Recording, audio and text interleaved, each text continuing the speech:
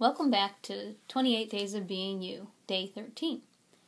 For today's art journaling pages, I wanted to show you some everyday items that you could use and incorporate into your pages, and how they can inspire you to also create patterns and themes on your page, probably mostly patterns today.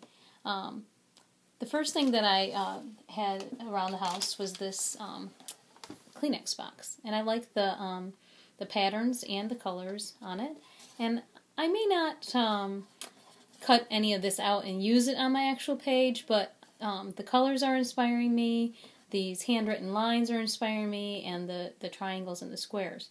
So I'm going to keep that in mind as I work on today's page.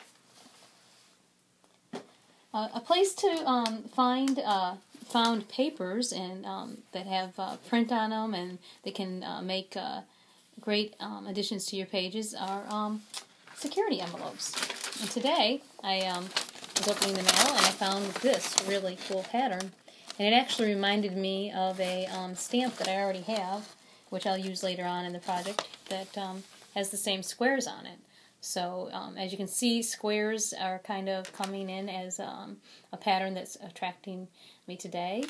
And then the other thing is whenever I'm out at a restaurant or on a vacation, I tend to look at the flyers and different paper advertisements and stuff to see if there's something I like. And this is from a local restaurant, and I really liked the stripes on this on their menu. So I picked it up and brought it home to see if I could incorporate this into my page somehow as well. And right here, this little thing where the name of the bakery's at, I can see myself cutting that out and making like a little window possibly. And the same thing on these envelopes, they have windows, and I'm wondering if I can incorporate them somehow over my artwork and to make another kind of fun little peekaboo window thing. So we'll see what happens.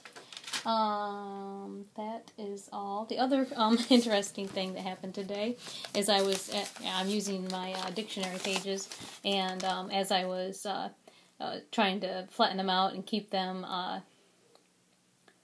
get them ready for today's work, I ripped this page. So I pulled out some of my handy, there's this decorative tape, it's sometimes called washi tape, or you can buy a Scotch brand, or it's in craft stores, and it is translucent, so when you put it on the page, whatever's behind it will show through the pattern. So I just used this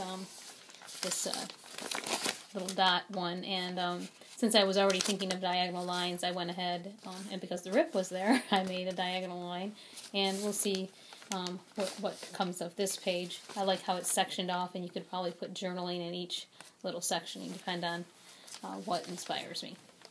Alright.